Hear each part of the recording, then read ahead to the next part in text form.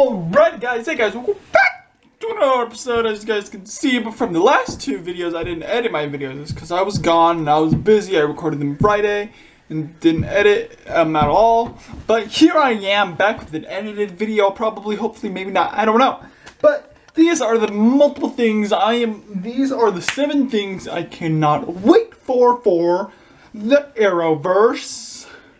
So the Arrowverse shows are coming back.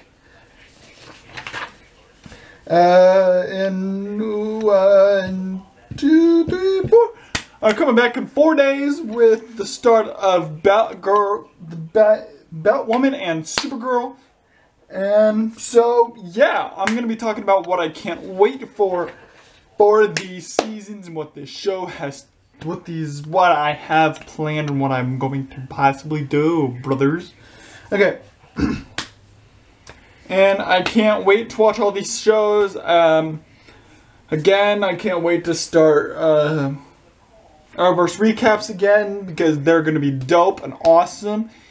They're probably not going to be edited. I don't know. I'm still thinking about that because Wednesday I come here, record them, and then I upload. And so I don't know what I'm going to do. Got it. But yeah, here we go. So, number 1, Oliver going through different Earths. That's basically what this season is possibly for. He might, but I can't really tell much. Or he might be going to a different time. He might be going, I don't know exactly what's going on, but I hope he's going throughout the multiverse to find heroes to help him fight. Or he's going out throughout times and grabbing people from the past. But either way, I can't wait to see what Oliver does. That's the one thing that is one of the main things I cannot wait for. And also, it's the final season of Arrow as my final year as going to school. It's so cool. Number 2, the Crisis on Infinite Earths event. They have started production at the time, or yesterday as the time I'm recording this, which is Tuesday. All the Supermen are together for the crossover. Yeah. A lot of Crisis news. You can go to what we got from the Arrowverse Comic-Con trailers and stuff. Which we didn't get much, just to put that out there. Yeah. The second half big bad for the Flash.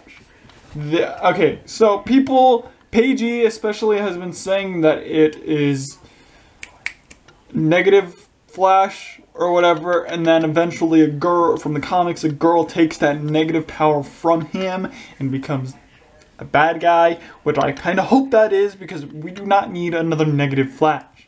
We've already had that. Basically, it's basically Savitar. Our negative Flash was Savitar. And they've basically been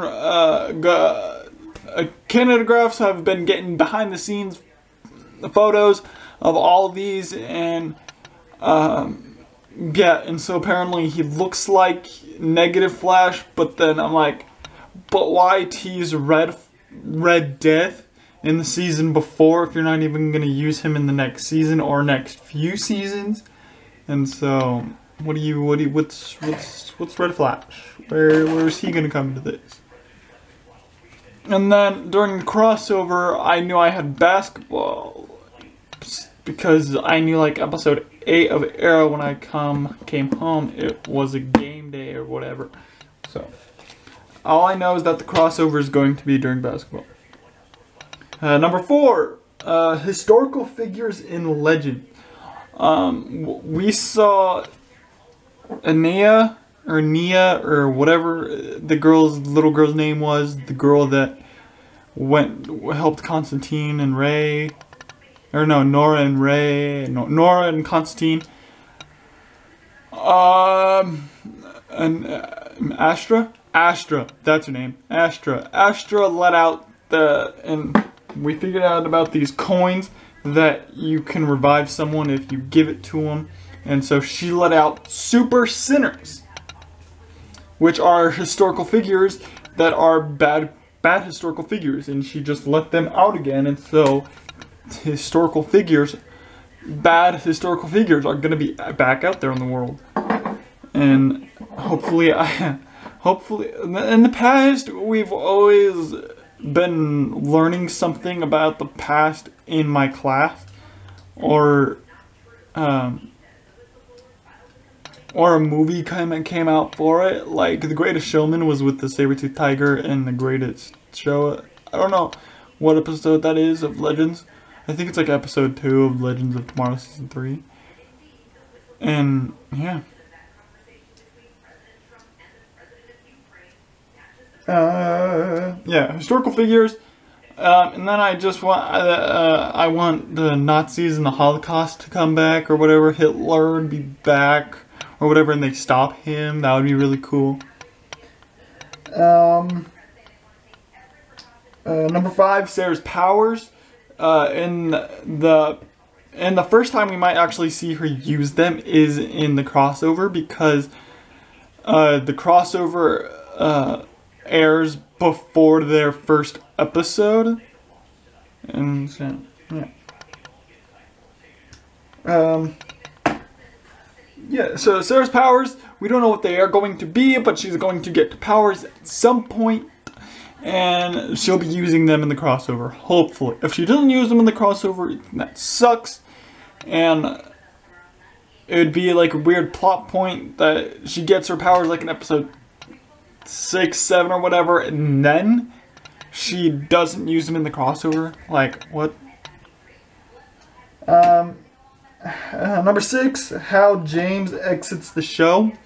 We got this intel from Comic-Con that he is leaving the show, and then they were all loving on him, and so yeah, James is leaving the show, but I just want to see how that happens, and yeah.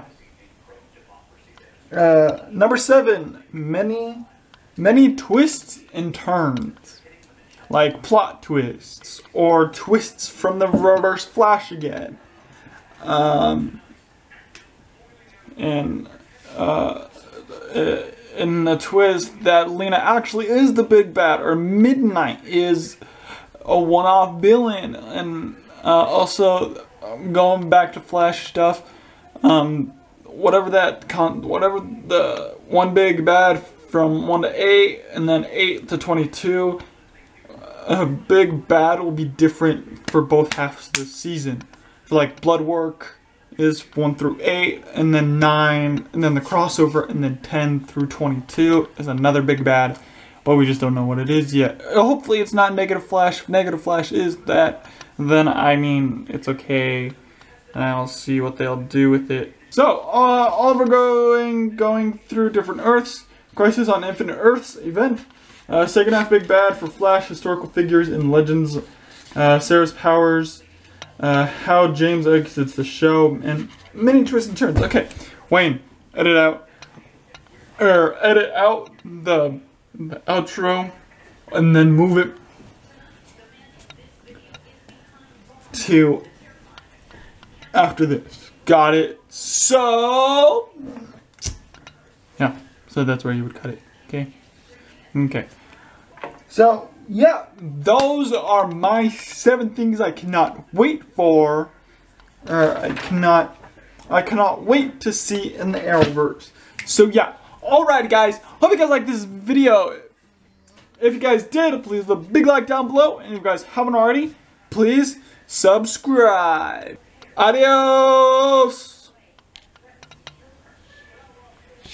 Then take that little snippet, throw it onto that end.